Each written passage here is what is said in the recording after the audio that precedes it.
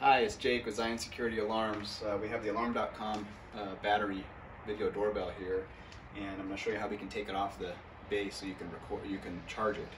And so it may have a screw on the bottom. If it has a screw, you want to remove that. If it doesn't have a screw, it has a little tab. You just push in, and then you can slide it up.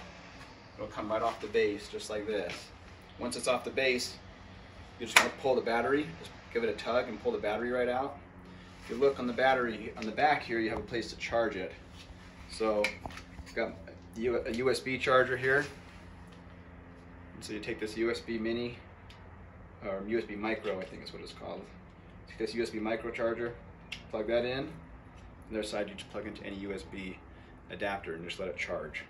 Usually needs a good half day to a day to charge. And it's nice to have a spare battery because you can just swap it. But if not, then let it charge and then put it back in and it'll be back online for you.